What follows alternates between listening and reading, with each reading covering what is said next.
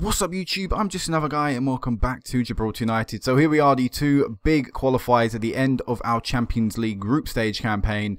I think today's first game against AC Milan is probably going to be the biggest game. I think it's the best chance presented to us to pick up points in this group match, in the rest of this group stage.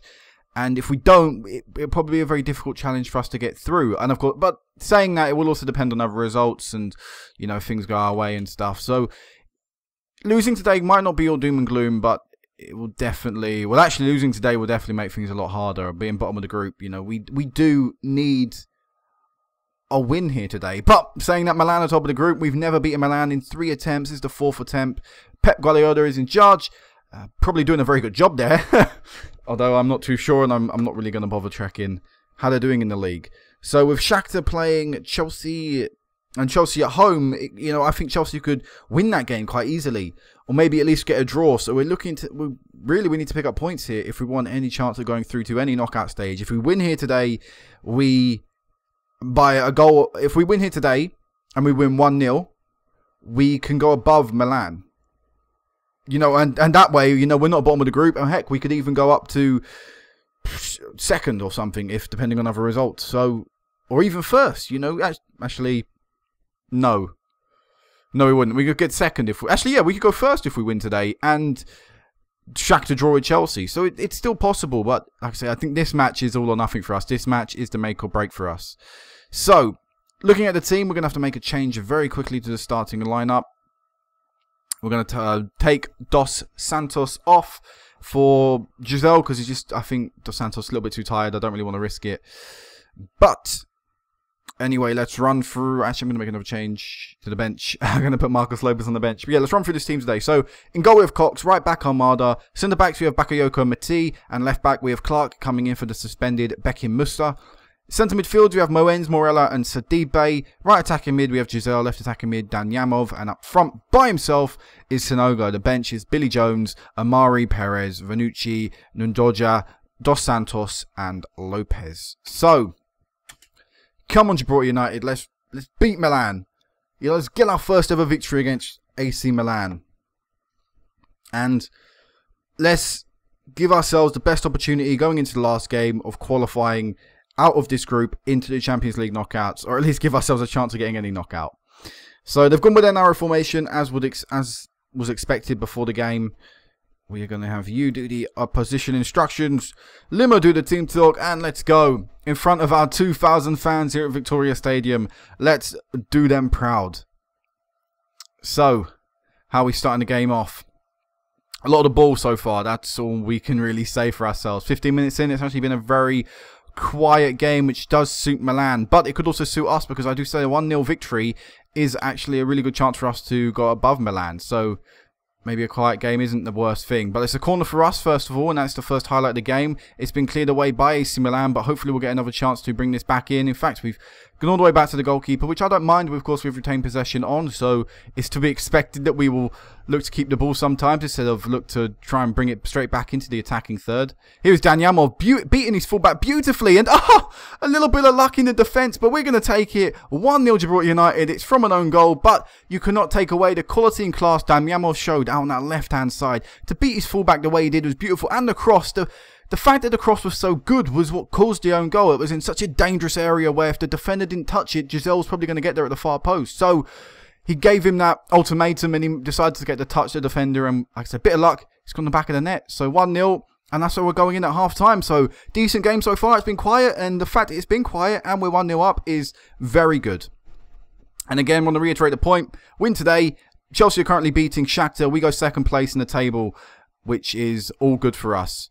But ideally, I'd probably want a draw in the other game. As Sinogo gives us a 2-0 lead very early on in this second half. And that is perfect. That's a beautiful start to the second half from us. Sinogo beating, or passing actually, or trying to pass it. Doesn't exactly work out. But again, a little bit of luck from us. A little bit fortunate that the ball ended up going back to Sinogo. But he makes no mistake about that. You know, one-on-one pretty much with the keeper, even though there were a few people around him. No one was in directly blocking him in terms of the goal. And now AC Milan have scored. You know what that means? AC Milan actually go above us in the group, shouldn't they? Oh no, now it goes down to goal difference, sorry. So we still go above AC Milan even with a 2-1 scoreline. So Not too bad still. 2-1. If the game were to stay like this and end like this, I'd be happy. And it would still mean we're second in the group going into the last game, which just gives us a little bit more of a morale boost, I guess. Here's Sidibe with a corner. Can't find a red and white shirt, but he's going to get another chance to whip it in. I couldn't find Damyamov. Third time lucky. Sonogo with the chance, and he's unable to convert it. Very good opportunity from us there. And it presented itself to probably the best player out on the pitch to do something with it, and he couldn't.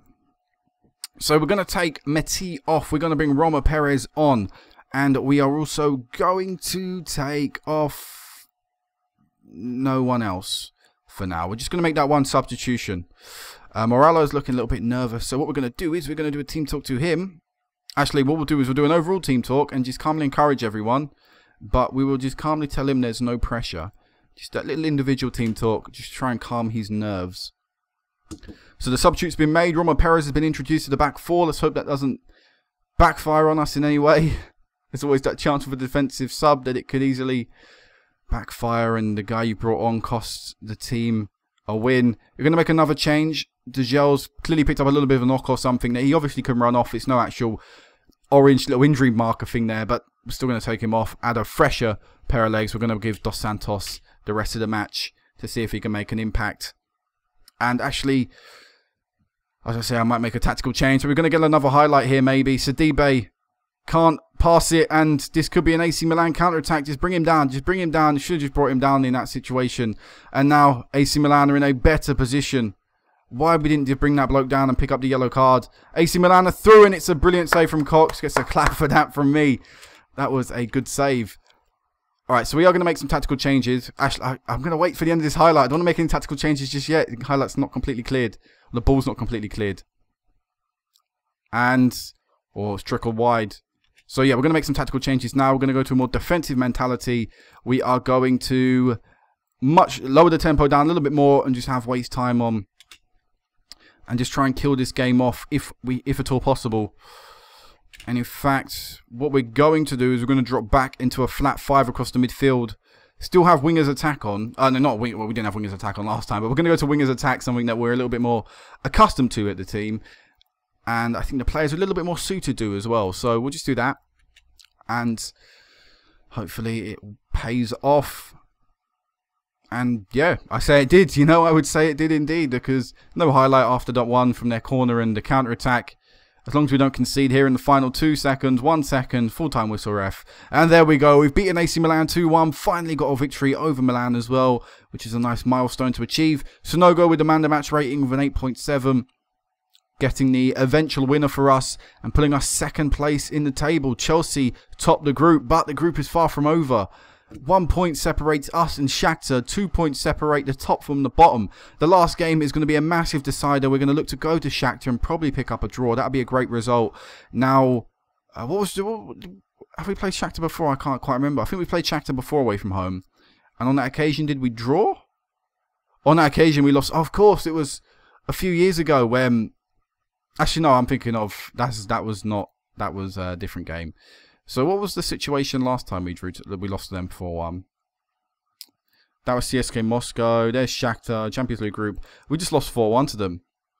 So, and on that occasion last time, we won 3-1 at home. Now we've got a 2-0 victory this time at home. It's going to be close. I think it's going to be close.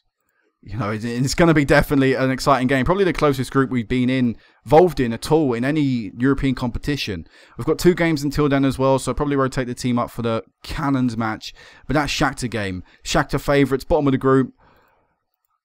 I mean, I would say, going into the last game, I'm saying we're going to struggle. I'm saying, you know, our way form it's always been shocking. And we are going to struggle to get to a result against Shakhtar. So for us, what we need to see is Chelsea beat Milan by a margin of maybe 1 more goal. I think that's what we would need. By a margin of more than a goal. One more than our goal difference, whatever, in the game that we're playing against Shakhtar.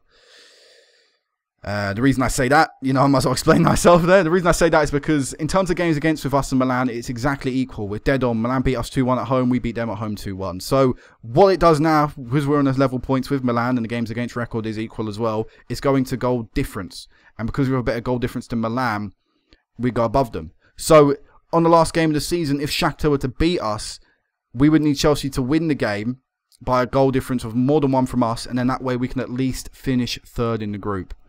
And like that's the worst case scenario, because I do think the last game is going to be very difficult, but still Europa League knockout football would be a great thing for the club. You know, it's still a really good accomplishment. But anyway, me guys back in a second for that Shakhtar game, where hopefully we won't have to rely on Chelsea. We can just do it ourselves.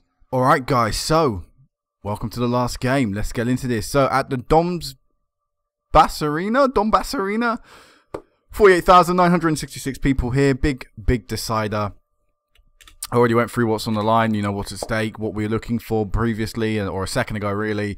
So I'm just going to go into the starting lineup and talk about who I've selected today. So, a few changes. Pablo dos Santos is back fully fit. However, I've decided against selecting him. In this game, I feel that Giselle would offer us maybe a little bit more in that attacking midfield role. I'm going to give him another chance on that out on the wing. I think that's what we may want to explore, playing people like Marcos Lopez, although not Marcos Lopez, but playing people like Sonogo or Giselle out on that right-hand side, and then maybe putting someone like Lopez or Giselle, maybe if Sonogo was on the right-hand side, up front. That may be something that works for us, or maybe something I want to explore in the future. But elsewhere, the team today is the same back four, or not the same back four, sorry, Muster returning to the starting lineup with Jesse Clark dropping to the bench. Elsewhere, though, the same midfield, the same front three pretty much, and like I say, everything else is the same. Just that one change, which is Clark coming in and Dos Santos being dropped completely out of the squad. The bench is slightly different as well. I think I've gone with more attacking sort of mentality on the bench. Baru El Habib, he wasn't on the bench previously. He wasn't on the bench at all. I think it was our bench last game was Ndoja and Vanucci, I believe. And I think that's a little bit too negative, a little bit too one-minded. You know, that's two sort of defensive-minded midfielders out there, and I don't think that's necessarily what we need. Plus, you know, El Habib can play on the wing, and I've just noticed that Bonnet is actually fit, so I'm actually going to put Bonnet on the bench and actually have Marcos Lopez there. Bonnet's probably not match fit, but he's conditioned high enough for me to probably say at the end, if we wanted to really go for it, if Dan Yamov wasn't having a good game, we could probably throw him on for 20 minutes. So they reckon we're a good side, and we can, you know, this is someone from, I'm guessing this Shakhtar. I mean, Yuri Sepiano, Sepania, whatever that guy's name is, Yuri. He actually says that we could win today. So let's hope we can actually perform as well as others are saying that we do. What was the actual, what was the odds? Yeah, we're 4-1 on there. That's not exactly great, but let's go. Let's see what we can do. Gibraltar United versus Shakhtar, fourth time we've ever played these lot, and starting off aggressively, but giving away a free kick. I mean, it's a bit of a foolish free kick to give away. I mean, you might as well just let the ball roll out. Anyway, first proper highlight of the game, and it's starting from a Shakhtar goal kick, and it could be them building up play on a rainy day here in Ukraine. And it's gone through, and it's a very, very easy goal for Shakhtar. Muster being beaten way too easily. You know, he's been, pause this, you know, the right back's kind of out of position, I guess. So the centre backs have sort of moved over, although I don't necessarily think that was a necessity.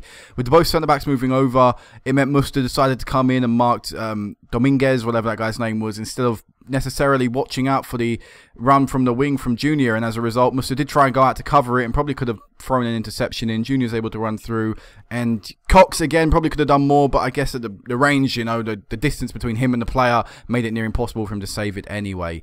So with Milan winning as well against Chelsea, it would put us bottom of the group, so we do need to come back right now. Muster playing it in the box. Sidibe was in the shooting position. I'm surprised he didn't go with the shot. I've not told him not to shoot long. And in fact, here's Giselle, bang, back in the game. Miro Giselle with his 8th goal of the season, putting us back on level terms, and that would put us up in the 3rd place in the league, in the table, which is okay by me. One thing I should mention as well, actually, I played 2 games in between this one, and the first game, I think I won 11-0. Sonogo scored 5 goals in the first half. In fact, 5 goals in very, very short amount of time. He scored 6 come the end of the game. Like I said, we won 11-0 in the league. And then in a cup recently, I played the second team and they won like 5-0, I think, or something like that. Was it 3-0 or 5-0? I can't remember. I think it was a good goal margin anyway. So, doing well domestically. And here's Damyamov with an incredible chance. Damyamov has given us the lead and potentially could put us through to the Champions League knockouts. And now, if we get one more goal, we could top the group. Come on, Gibraltar. Let's do this. Let's get out there. Come on. I'm suddenly pumped from 1-0 down to 2-1 up. Can we hold on? Are we going to grow on this lead? Like I said, one more goal and it's top of the group. That's still something worth throwing yourself forward for. As Shakhtar Donetsk on the attack in the penalty area, a little bit of space, now shoot. Instead, it's a good tackle from Meti. We're able to clear it. We're able to maybe create a counter attack here. Sanogo finding Moens, but Moens giving the ball away. And now it's Shakhtar who look pretty dangerous. We were flooding people forward, and now he's Junior in a good position. Cox with 2 brilliant saves, and we keep ourselves in the game. Brilliant by Cox in goal there. Wow, I questioned whether he could have done more in the first goal, and he probably could have by the example he set there. And we're back to 2-2. The good saves end up amounting to nothing as seconds later they get another chance. Bit of poor defending. I mean, we're all over the place here. But why has he been given a few yards of space in our box? No one's around him. I think that's poor defending there by the centre-backs. It's Meti who they've pinned that blame on. He is on the right-hand... Oh, he's actually on the left-hand side. I would have thought that would be more Bakayoko's fault. But 2-2. Still games wide open. And it's still very possible for us to get through to the Champions League knockout. So, I'm going to calmly tell the lads, you can still come out with a win tonight. I think that's what I want to be telling the lads. It's been a good performance, yes, but I want to make sure they know that they can still win this game today, and I still have faith in them. Here is Sanogo, picking the ball up out wide and running inside with it. Moens to Damyanov. Damyanov play it, crack across the face of goal. He decides to go for the shot at a near impossible angle. Very nearly scored, but that's a cracking opportunity for the team, and should just be looking to whip it back in the face, whip it across the face of goal. And now Shakhtar have given themselves the lead, and that puts us bottom of the group. Now we're back in the situation we were in the first half, where we need a goal to get ourselves through to a knockout stage for any European competition. And Sanogo picking up a knock, that's not good. It puts even more pressure or even more significance on Damyanov's miss in the second half. As fuck. Gotta go attacking now.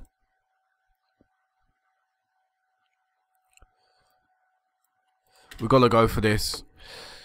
We need 2 goals to save ourselves or give ourselves a chance of getting European football past Christmas. Here's Sanogo with a brilliant opportunity. 1-1 with the keeper. Can't score.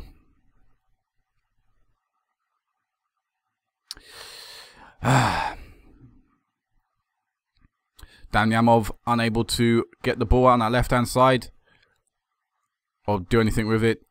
Shakhtar currently controlling the play. Here's Musta to Sidibe. Maybe we can create an attack here. Nope. Sanogo's pass is a poor one, to say the least. I'm done with all that passing nonsense, seeing them pass it around. Right, we're going to make a change. We're going to bring you on in the centre of the park. Sanogo's not having a good game. We're going to bring Marcos Lopez on. And we'll see what them 2 changes do. As Shakhtar could be about to score another one here. Rattled the crossbar. The rebound's not cleared. And there we go. It is another goal. Shakhtar 5. Gibraltar United 2. That is definitely us out of the Champions League and out of Europe this season. It's been a well, it's been a close campaign. Been a tight campaign. But we should have done better once we were at 2-1 and even 2-2. And I think now I've gone attacking. I think that probably ruined our chances. But yeah, well, I say chances were slim anyway. Going attacking was the right choice, and it's 6-2 now, and it's getting embarrassing. Shocking defensively from us in this game, and we only have ourselves to blame. 8 click opportunities we've allowed them to get. 8. That's just piss poor. That is just poor. And it'll be another, I think, reassessment of the tactic. I've already got another tactic in mind that I want to play. It's a 4-2-3-1 variation. But the problem with that is I think I need to find a really good defensive midfielder to play that position. I've actually found a really good attacking midfielder that I think could play that formation really well. Although it would cost me quite a bit of money. I previously made a bid for this guy. It's going to cost me around 5 million with probably 2 million, 3 million up front and the rest installments. So, that's something I can think about. But being knocked out of the competition here isn't going to benefit us, isn't going to bring us in a lot of funds, really. And like I said, I still need a defensive midfielder if I want to change to that formation, because the formation I want to play does have defensive midfielders, so, or at least one. So I'm going to need at least one very good defensive midfielder. I think we need one very good attacking midfielder. I mean, I don't mind playing, for example, Giselle out on the wing, although in this game he's played decently, but not great. In fact, here's Armada wasting an opportunity for us. And I think maybe that's something I need to, like I said, I think the defensive midfielder is something I need to explore in Europe. I think we need maybe a bit more support up front for Sonogo. I don't think he can do it by himself. I don't know. It's just so frustrating to lose. It's the away form that is just killing us in Europe year in, year out. We just cannot get enough points or put in good enough performances there. And like I said, at the bottom, they said the manager's team talk at halftime clearly worked, and it did. It backfired on us, or it didn't work for us. And Shakhtar's halftime team talk clearly with working, you know, don't be harsh on the players. Fuck, don't be harsh on the players. 6-3, 6-2 is embarrassing, no matter how big of a team, how small of a team you are. 6-3 is fucking pathetic. Don't be too harsh on them. So, next time I'll meet you back, well, I don't really see... I might just meet you back at the end of the season. I don't really fancy meeting you back halfway through the year or whatever. I don't think there's going to be too many important things. I mean, transfer-wise, we could sign a few people, but like I said, I don't really think it's going to happen. In fact, have I already built the tactic I kind of want to be using next year? No, I haven't built the tactic. But basically, the tactic I sort of want to be playing next year, I guess I will use... I'll use this formation to sort of show you. It's basically this. It's a 4-2-3-1. But it's like this, instead of just your flat, maybe 2 across here or 1 across here. Of course, that guy in the centre would be in the middle. So basically, instead of 2 here or 2 in the defence midfield, I want to have sort of this. But currently, what the squad's limitations is the defence midfield position. I'd say actually it's only the defensive midfield position, because if I looked at my centre mids, you know, we can play Sidibe there, we could play Morella there, we could play Moens there. If I looked at my attacking mids, you could play Sidibe there.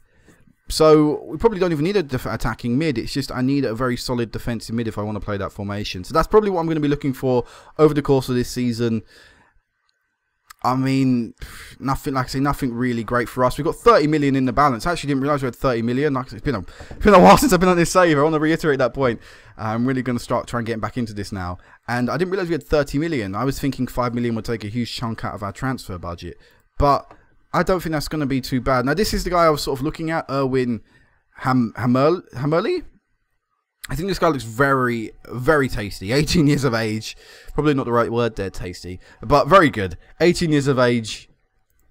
I think he could be an incredible attacking midfielder, which would then allow Sidibe to play in the centre of midfield for us. I think this guy would be an ideal capture for the team. I think he'd help propel our team and also be a part of our team as we look to push into the next part of our European sort of campaign, or next part of being a European team, trying to get consistent knockout football, trying to be that team that's constantly in the top 2 of a group stage. And like I say, he's going to cost me around 5 million, but I think the club can afford it, and I think I might be looking to sell a few people during the winter, during this winter transfer window we've got coming up. Although I'm not too sure. Like I say, it will depend on what I can see out there. But I do want to sign some more people. I think the goalkeeping position is still one this club needs to improve upon. I think the winger position could definitely be improved upon. I mean, Bonnet's going to be coming back for the rest of this season and hopefully be given games to develop. But we do sort of need someone of Dan Yamov's ability, and that's not even a great ability, but we could use someone of this ability in the team. We could use 2 great wingers, 2 great inside forwards. I do like inside forwards, and I do want to be playing them. So, like I say, I think we've got hopefully a lot of stuff to be doing over the transfer window. It's about finding the players, and I probably will be looking to splash the cash, a bit like I did this season. I believe this season I spent money. I think I spent like 3 million, didn't I? 2 million. Actually, yeah, I just spent 3 million. I signed Bonnet for 1.3 million and Vanucci. I think Vanucci was a massive waste of money. I'll probably be giving him the rest of this season to try and develop and stuff. But I don't think Vanucci's going to be great, and I think that'll probably be one of my worst signings I'll ever make here. I don't think I'll be making that mistake again. But yeah, this will be it for now, guys. Massive disappointment from the team not to be going through to any knockout stage of competition, but in what has been the tightest group stage we've ever been involved in, I guess we can't be too disappointed to say that we only lost 3 times, and all 3 of them were away from home. And heck, if we'd have drawn to Milan, if we'd have beaten Chelsea in that home game You know, we'd be looking in a different situation right now. But we just have to improve next year. So until next time, guys, peace out.